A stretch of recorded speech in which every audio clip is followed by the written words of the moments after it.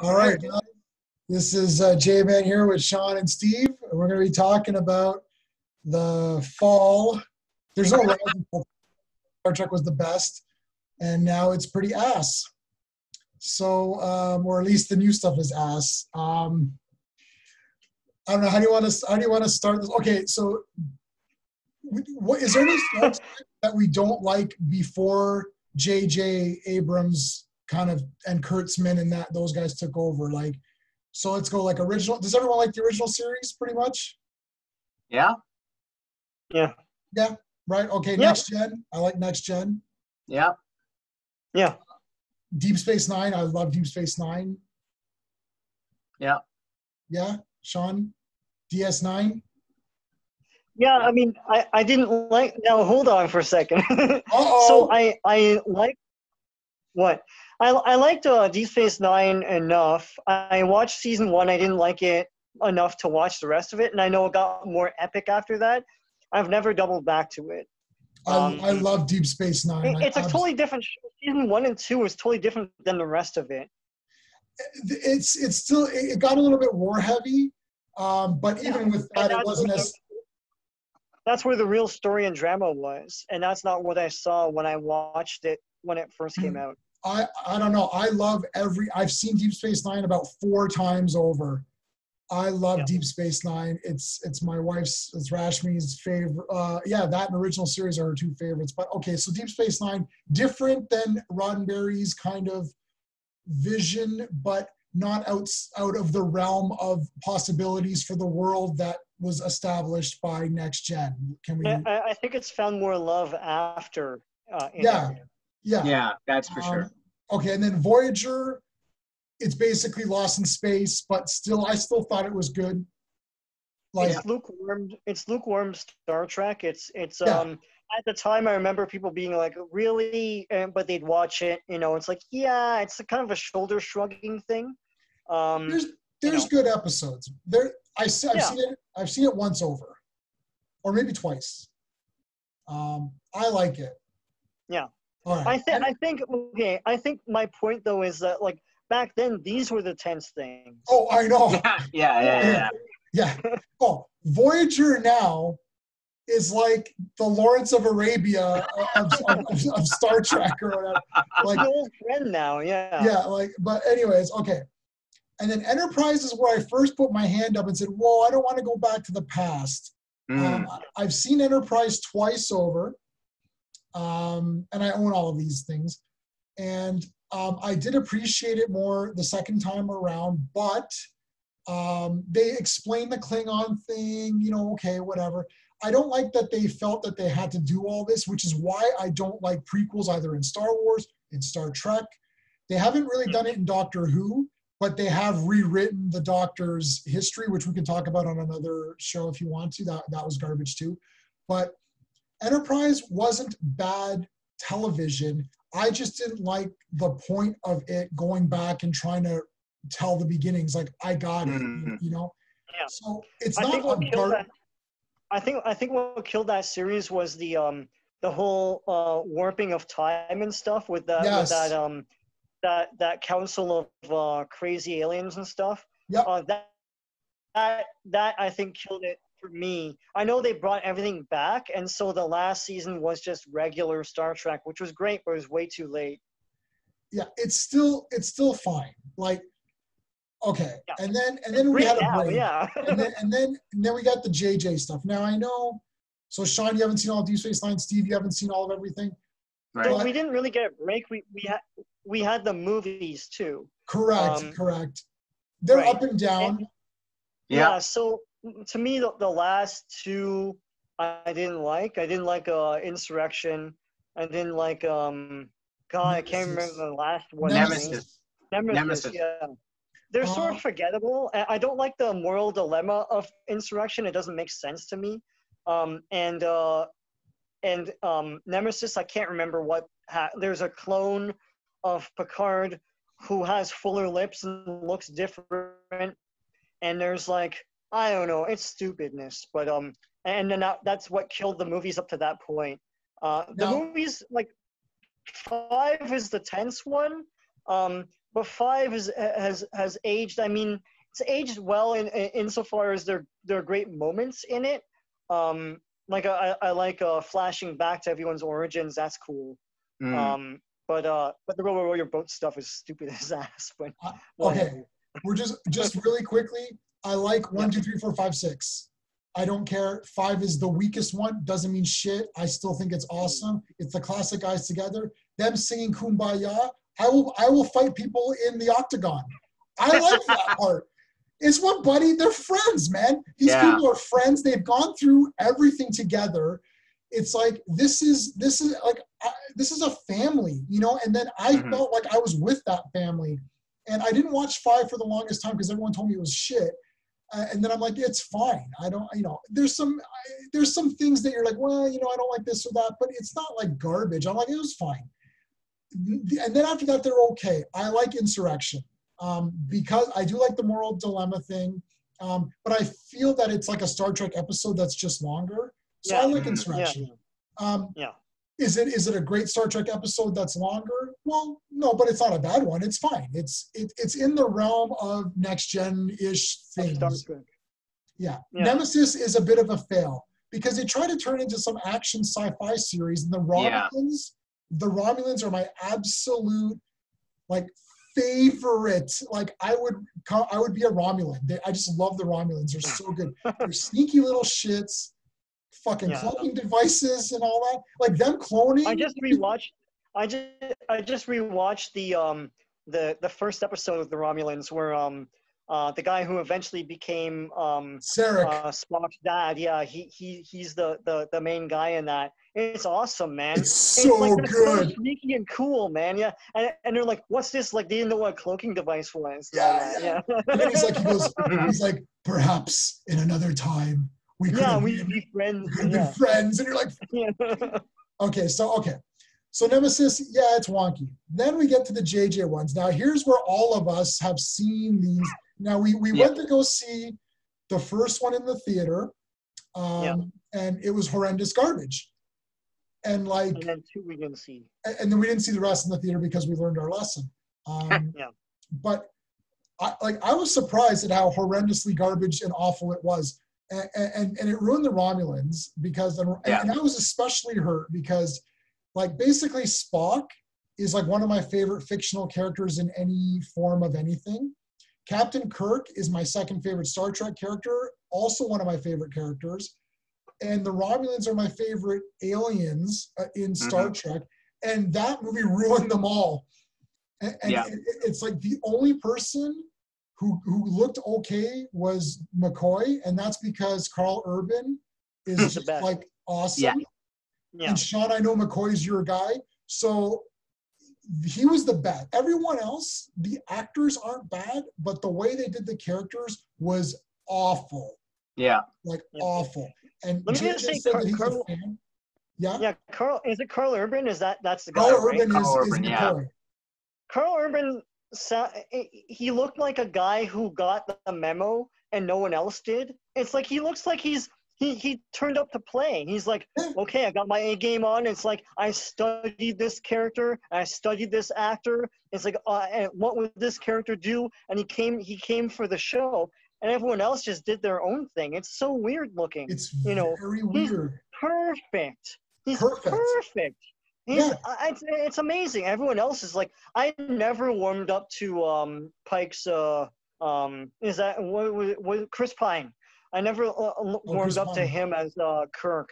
He's nothing. He doesn't channel William Shatner at all. It's just, and I know a lot of people. It's tricky because there's so many different like impressions that are comedic, and so if you try to channel William Shatner, you'll end up looking like you're on an SNL sketch, perhaps. Right. But he looks too much like a kid.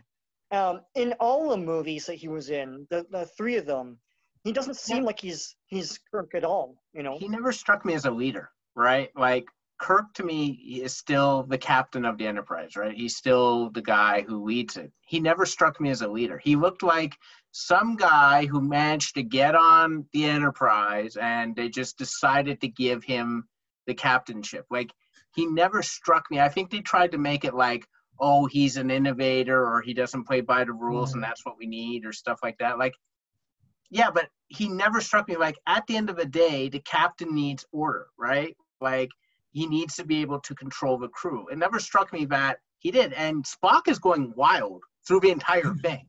Like Spock is literally the equivalent. I literally think he's the equivalent of like a 13-year-old girl. He's got all these emotions and he's like, he's fighting with people. He's making out for Uhura. And I'm like, I'm not a Star Trek master, but I know the basics. I know Spock doesn't do that, right? No. Uhura showed a little bit of interest in him in a couple of the show. Yeah. In the beginning of the show, but that's because they didn't nail down the characters yet. Right. This is and so later on they did. So they didn't nail down the characters yet, and that's what they took inspiration from. Well, because Kurtzman and JJ, who are Star Trek fans, I don't know what kind of fans they are, because I would never want to ruin Spock. What did they do? Watch like 3 episodes and be like, we remember, we got this. Yeah, Uhura likes him. It's like, no. No. Like literally Kirk and Spock, who would die for each other. And even, you know what, McCoy and Spock were always at like opposites, and they would die for each other. They love each other. And it's like, how dare you make this garbage movie and ruin these people's characters?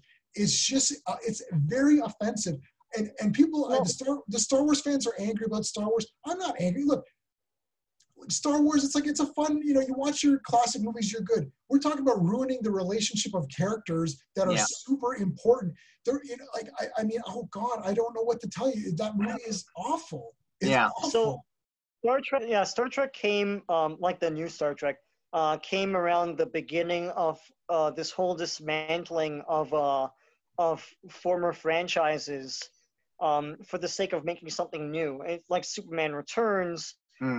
This, there's a lot of these kinds of examples, and it's kind of weird because it's very lazy writing. So what happens? Spoilers if you've never seen it, don't see it. But in the movie, of course, what's his name? The main bad guy comes back in time from the future, where Romulus is destroyed. And so when he comes back in time, he destroys the ship that Kirk's dad is on, which apparently I guess didn't happen in the Prime universe. And so that sets off a chain of events where the writers claim that they can do anything, but it doesn't make any sense. Does that mean that Kirk's dad is the center of the universe? That's stupidness. And so in the movie, he then sits around. I think there's a cut scene where Klingons like capture him or something like that, and I guess he escapes 20 years later or something like that. I don't know, something like that. But anyways, he sits around and then he destroys Vulcan with Kirk looking on, not Kirk, sorry, Spock looking on from like a moon or something like that. And the writers claim that they can now do anything they want, but all they did was just dismantle things and make things less and make the universe smaller. And then from there, didn't really do much with it. In the second movie, they do a Khan retread. And it's like, well, I thought you said you can do anything. All you did was just make Khan's character even more confusing. You know, it doesn't make any sense. And retread the end of part 2, like the real Star Trek: The Wrath of Khan, in your part 2. And then in the third one, it's just a Star Trek in a blender. It's just a bunch of like Star Trek tropes just mixed around. Kirk is riding a dirt bike. There's a villain that turns, spoilers, there's a villain that turns out to be a spurred Federation guy, and like you've seen a million times. There's no real moral dilemma till the last maybe 10 minutes, and then everyone shrugs their shoulders and kills the bad guy. It's really stupid. And that's we can do anything. It didn't make any sense. And I think that's supposed to dovetail into Discovery. Anything goes. So they have all this because that's not the Prime universe. That's the Kelvin universe. No, right? Discovery's Prime universe. No, what? No, yeah. Yes. Discovery's Prime universe 100. I'm 100 on that. I've had this discussion with others. Double check, Google it while we're talking if you want. It should be Kelvin because all the technology doesn't make any sense. I know it's a reinvention of what we know now of technology, but what that should have been, all technology on that show makes a lot of sense and is a perfect fit for 20, 30 years hence from the next generation. That would have been perfect. And you know what? Discovery would have been neat, like without all the Spock stuff and all that stuff, as a sort of exploration of like the perfect universe that Roddenberry wanted, sort of deteriorating with time, and why is that sort of thing? Because everyone's all rude and nasty to each other and stuff, and everyone's just like, you know, just angry. But I'm surprised that's Prime Universe. Yeah, it is. It's so different. It is, and not the cartoon, but what's the other one that's coming? Oh, Picard. Picard is also Prime Universe. That's Prime, obviously, because it's Picard. Now, but cartoon is Prime Universe. Sorry? What's that? What did you say? No, I said the cartoon is Prime Universe. Like the new one is Prime Universe. Oh, okay. The new cartoon? Lower Decks? Yeah. That looks completely awful. And again, it's like, it's supposed to be funny. It's like, ooh, the Lower Decks. Well, I wasn't aware of a class system in the Enterprise. Like everyone was treated equally and everyone was treated with respect. I just watched. There's an episode called Lower Decks, though. I know. I know. And those people weren't a bunch of morons. No. But I just watched the one with Barclay where they introduced Barclay. And he's what's his name from A-Team? Murdoch, my best guy from A-Team. Barclay. Murdoch from A-Team. So anyways, and he's like shy and whatever. And they kind of, because it's humans, they kind of like, they call it his Barclay, but they call him Broccoli, and the second the captain hears, he's like, why you call him Broccoli? Which is like a funny thing. He's like, well, stop it now. It's like, okay. And then they're like, done. And they're like, yeah, we're not doing that anymore. That's bullshit. It's like, yeah, they don't treat people like that. And there's so many inconsistencies in that cartoon anyway. There's like a phaser that they fire. You can't fire a phaser on the ship or whatever. No, it's like, even if you turn one on, it automatically like censors. It's like, sir, there's a phaser that's been activated, unauthorized phaser use. Like, it's just so dumb. and it's like, it's insulting your intelligence. And like Kurtzman and JJ, they don't know anything about Star Trek. I don't care about Gene Roddenberry's vision. I care about it, but I mean, Deep Space Nine was not his vision. Yeah, but it's like a competent science fiction television program that I can watch and be like, yes, this could take place in the universe of Star Trek. I'm watching Into Darkness or whatever, and like Spock is choke slamming or smashing whatever Khan into this like thing, and I'm like, what the hell is going on here?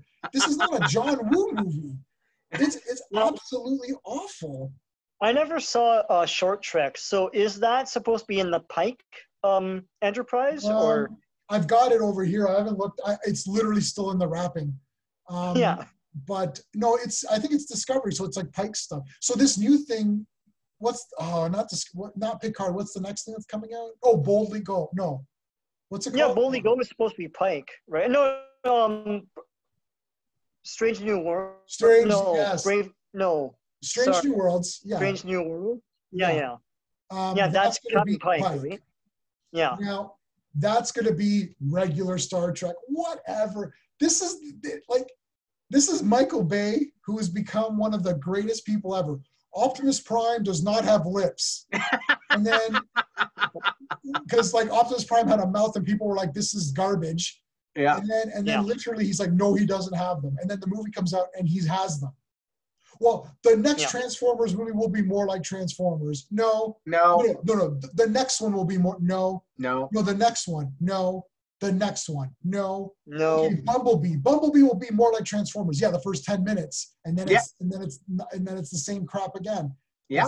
I haven't watched it yet, so I don't know for sure. But no, that's exactly what it is. It is. The first 10 minutes is Cybertron and looks cool, and then it's the same bull. It might not be as absolutely offensive as the other ones were, where you literally can't look at the screen half the time. Like, I think it was Transformers 2, I can't even watch the screen. And I'm just like, oh God, I can't. It's like Transformers 3 and 4 were like somewhat tolerable. And then Transformers 5 is literally 5 hours. Every time they make a new Transformers movie, whatever part they're on, they add a 1 hour to it. It's like, oh my God, stop this movie. Okay, so the fall of it is just that it went to the wrong hands. They're scared. Yeah. They're scared to show the numbers. Like, I don't see any ratings for any of these shows. Like, we see the money that Star Wars makes, and then Solo doesn't make that money. Like, what's going on with this Star Trek? Are people, because some people really like it, and we know a couple. We're not going to name the people, but I know 2 people who we worked with at Rogers, him and his brother. Oh wow! They like it. Yeah. And I'm thinking, are you watching the same thing I'm watching? I know, but they don't. Yeah, I guess like for newer generations, they might like it. I mean, I wouldn't say that they were like big fans of the original series or something. No. You're thinking of the wrong people, Sean. Oh, okay. Oh, no. Okay, other people. Yeah, okay. Yes. I get you. Our friend, and Steve is friends with him as well. They're brothers. Oh, yeah. And he likes Picard, too. I know. He likes Picard. And everyone hates Picard. Really? I mean, spoilers for Picard, they turn him into an android at the end. And wow. And he dies, and then he becomes an android. But they left him the same age. They left him the same, like, like, well, you'll still age and die kind of normally, and you won't be faster or stronger or better. It's like, this is not the $6 million man. This is the 3 cents man. You made me the same, instead of making him bigger, badder, faster, stronger, whatever, it's same. Without the budget. So why would you do that? Like, oh my God, it's so embarrassing. I think like, to the original point, they wanted the characters, they wanted the name Star Trek. Yeah. They did not want to make Star Trek, right? Like, that to me is what it all comes down to. Because they're like, well, we want to do things differently, right? And I'm blaming the first film for starting all this. So they're like, we don't, we want to do things differently. But we just said Deep Space Nine did things differently. Voyager did things differently. Next Generation did things differently. Like, we didn't have the same characters, right? You made new ones, but it was still in the Star Trek universe. They just didn't want to do anything with Star Trek. Anything. Was there a thing, Sean, where they had to change 25% or something? There's something where, I'm not sure if this is a TV thing or a movie thing, where they didn't have the full rights to literally recreate everything. They had to change the ship by 25%. They had to change the outfits by a percentage. Yeah, so it could be Bad Robot. So yes. Bad Robot would pocket most of the money of the merchandise. And the thing too is, apparently, I guess, the rumor is in the contract for all of this, Bad Robot pretty much owns Star Trek right now. So it is almost impossible to make regular Star Trek. It has to be in the vein they want. I know there was a rumor recently that CBS was trying to sell off Star Trek. I didn't even know CBS was part of this anymore, because TNG was syndicated, and so was all the other TNG type shows, like Deep Space Nine and Voyager.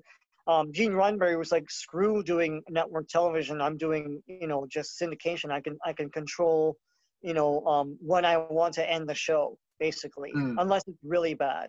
But yeah, I thought there was something. You cut out, Sean. We may have lost Sean.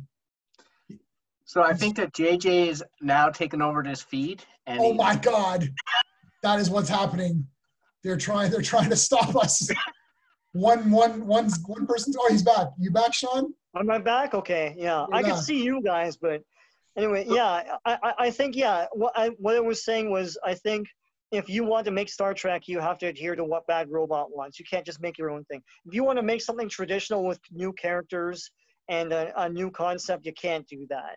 And so CBS is trying to sell Star Trek. Well, that was the rumor they were trying to sell it. So it might be true. And the thing is that like, yeah, there's definitely something going on because, you know, they have to change the Klingons a little bit. There's all these little things that they had to do. And I don't care if you're going to change, you know, okay, well, they're going to, the ship will look slightly different or the thing, but the stories are crap. Like you didn't make it like the uniforms for Star Trek changed after the classic series. The first film had different uniforms, 2 through 6 had different uniforms. Obviously Next Gen had different uniforms. And then even Deep Space Nine had different uniforms. And then even Deep Space Nine changed the uniforms. And Deep Space Nine introduced new ships, right? The Defiant and stuff like that. Voyager had a new ship.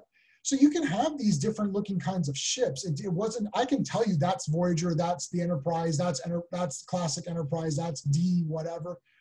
So you can change stuff, but like you still have to have good stories and good characters. Yeah. And, I Star mean, Trek was always a mix of Star Trek was always a mix of like action, like there was action and adventure in Star Trek.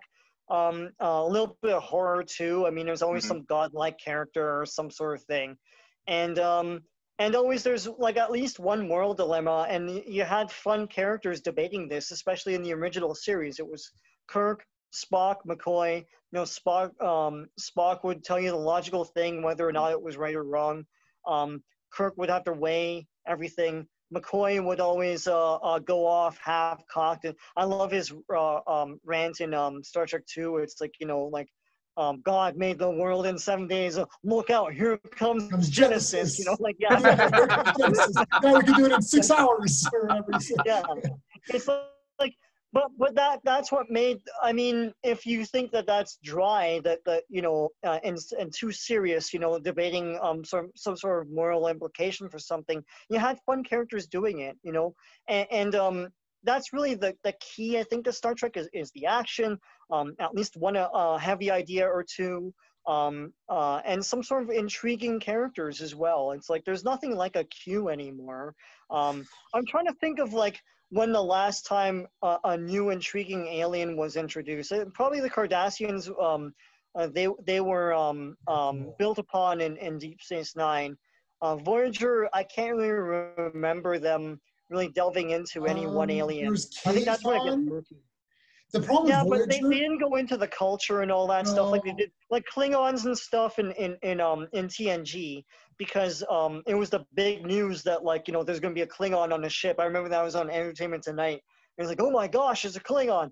But they delved into Klingons, Ferengis as well in Deep Space Nine. They were delved into as well. Yeah. Cardassian, Bajoran, and Ferengi are, and then later the Vorta, the Jem'Hadar, which are so interesting. Yeah. Also the Founders, so that's Odo's changeling people. Yeah. Those guys are just cool. We're going to wrap this up in about 5. But Sean, actually, you hit upon something, and I know Steve, we kind of like talked over you a little bit, but like, okay. I'm like super okay. In order for you to have characters, 3 or 4 characters that talk about a problem from different perspectives and give their opinions on what they should do in this situation, you have to be a good writer, and you have to understand all those situations. And unfortunately, that's not there was an episode of classic Star Trek where it's like Kirk, Spock, McCoy, Sulu, Scotty, and this other guy, a random character that they always had on an episode, talking about what they're going to do with the Romulans. Oh, that's the one you just watched. Okay. Yeah. And Scotty is saying, well, Captain, it's like our ships, you know, the weaponry can't beat the Romulans. We can't target what we can't see. Oh no, Sulu says we can't target what we can't see. And Spock is like, he goes, if because Romulans and Vulcans are connected, he's like, if the Romulans are going through the same evolution period that we're going through, they might be very aggressive. We should attack.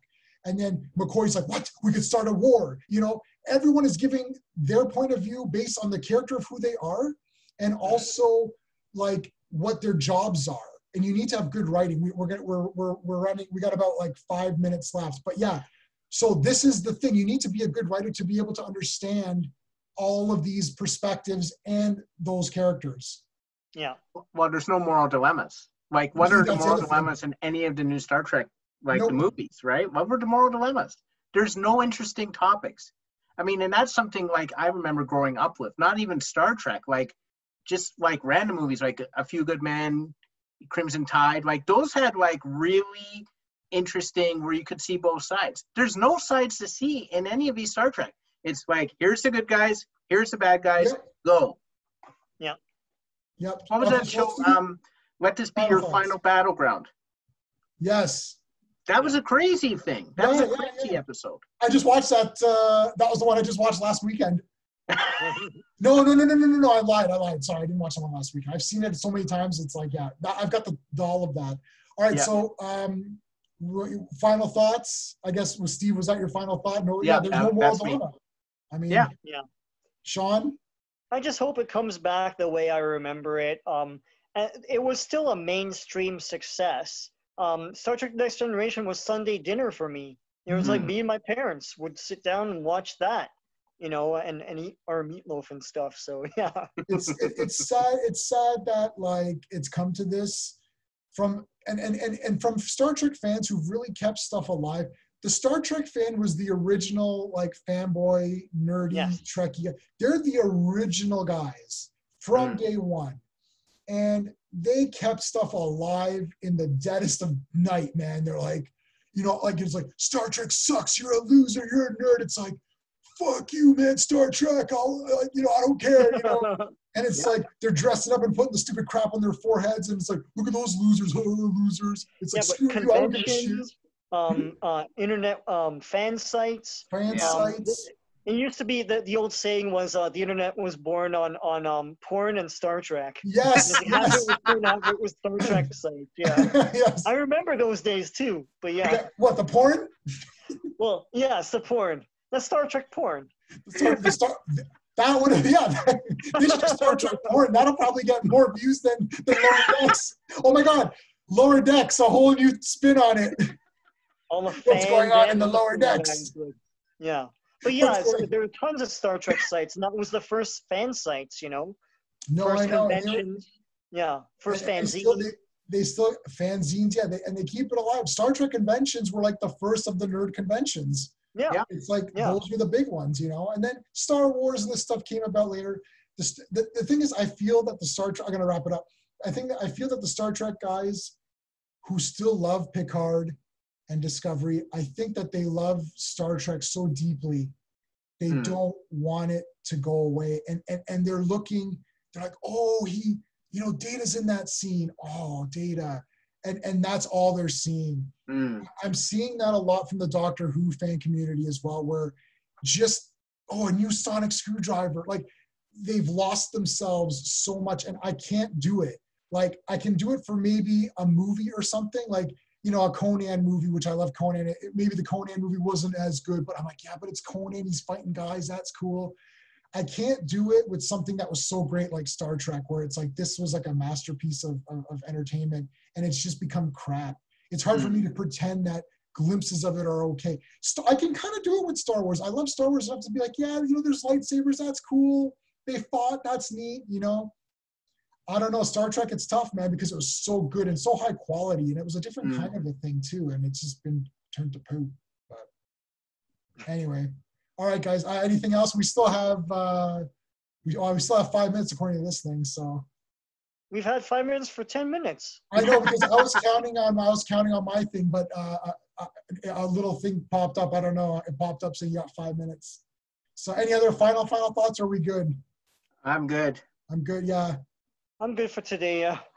I mean, it's sad, but it is what it is. Hopefully it'll come back. We'll see what happens with this Strange New Worlds. And I guess see what will happen. But all right, guys, thanks so much for watching, and live long and prosper. Take care.